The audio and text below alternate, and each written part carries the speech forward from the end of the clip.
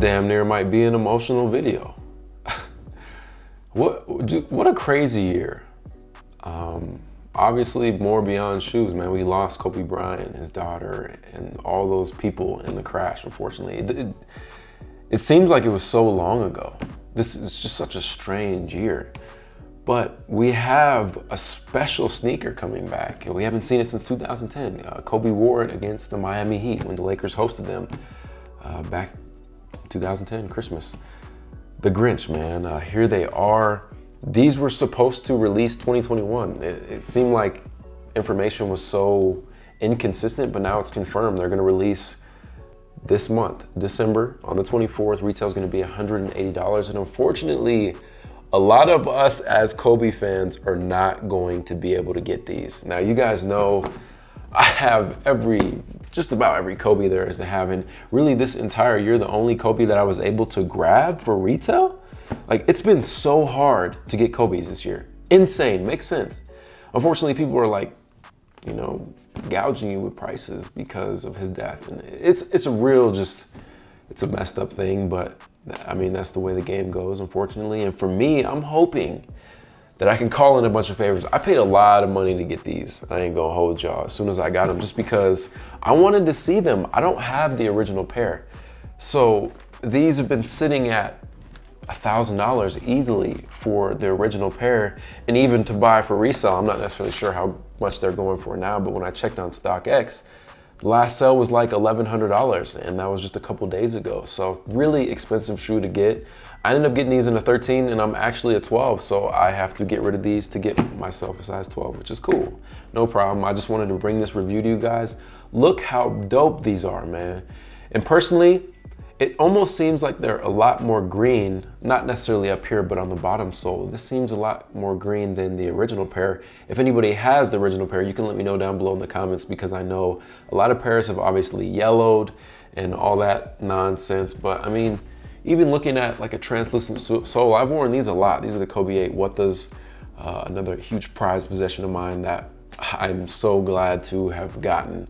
But I mean, the sole didn't yellow in all these years, and I've hooped in these a lot. So just one of those things. I hope everyone gets these. If Nike was smart, like, this is where I'm coming from. Why not mass produce these to the max?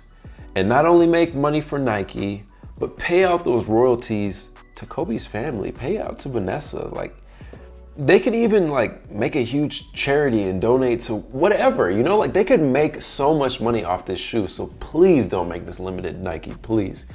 And based on what I've seen on social media, you know, like some resellers having like 40 pairs of these, I think hopefully they're decent. I don't even know how to explain it. Hopefully they're just somewhat easy. I want everyone to have a pair of these, man. Like, it's just one of those things. And such a beautiful shoe. I love how loud it is. And obviously it's not necessarily the Grinch. They didn't make it based on Dr. Seuss. Shout out to Dr. Seuss for the one time. Green eggs and ham. My name is Sam. But they actually made this based off of Mamba. You know, obviously you have that snake skin like texture throughout the sneaker. Like, these are so fire, bro. Like, this is just prime time Nike basketball. Remember when Nike basketball was just killing it with the releases, man? You know, we had the corks, LeBron corks, the South Beach. There was just so many fire releases that are gonna be coming back out within the next few years, which I'm excited for, especially just to be able to get back out to the court. And, you know, your shoes say everything. This is kind of what started it for me. It's just Nike basketball. So you can see I'm pretty passionate and juiced about this whole thing, but I love these. I'm glad. Unfortunately, I never got like the original pair because they were just too expensive, but you're not gonna catch me paying $1,000 for a shoe I'm gonna hoop in. I don't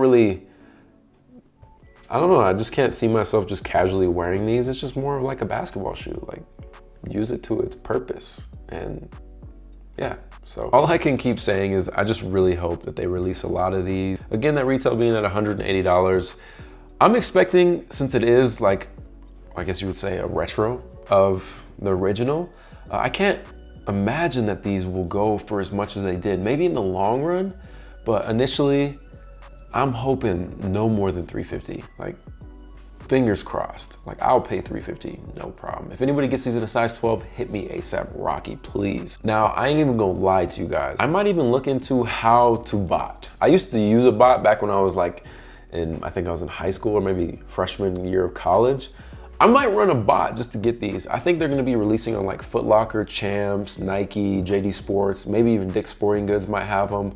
I'm not necessarily sure if Hibbett will have them, but I know bots are gonna eat these up. They're obviously gonna release on sneakers. Sneakers ain't been showing me no love, so I don't expect to win on there, but I'll be trying everywhere because this is a Christmas gift to myself, man. Like I can't wait for the days where I can like hand these through the screen and you could be like, whoa, Mike, you're not tripping. These are beautiful. Like, such a cool concept and so loud. Excuse me, I still have a cold. I know I sound a little bit weird, but man, first thoughts, just beautiful. Like, prime time, I'm just gonna keep saying it, but Nike basketball, bro. Like, I love when they release such, I mean, they still do it to an extent. You have your Kyries and your KDs, but those don't really impress me. Like, I mean, they do some cool colorways, but I don't really like the way the shoe looks. Like, I'm not a big fan. The Kobe's have always been just executed so well. Same thing with Jordan. And even LeBron's, the newest LeBron's I haven't really been copping. Retail's pretty expensive on them things, but there's a lot of LeBrons that I wish I would have grabbed, but I've been sleeping on them. But just to give you guys a little more insight on these, what you get with the box, obviously beautiful shoes. Here is the simple box.